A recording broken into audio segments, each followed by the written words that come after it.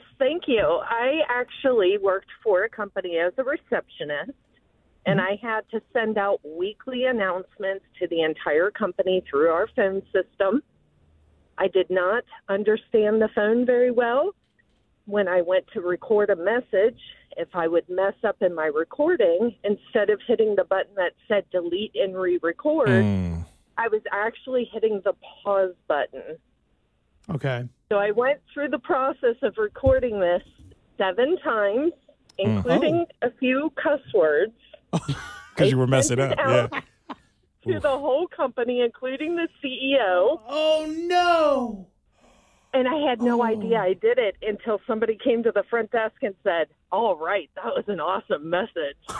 That's something I would say. Wow. I would be like, you nailed it. Way to go. Way to go. Standing ovation, baby. Oh, that sucks.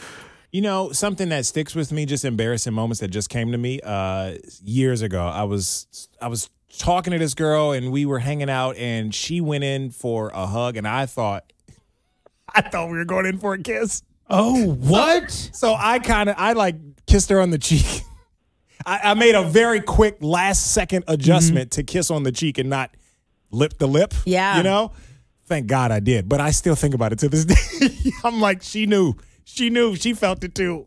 It was just so embarrassing. I have been with somebody who's been very cultured, and they did the European kisses, and it threw me a curveball. Kissed my left cheek and right cheek, and I was just standing there beside myself. And I know Roy. Roy goes, oh, okay.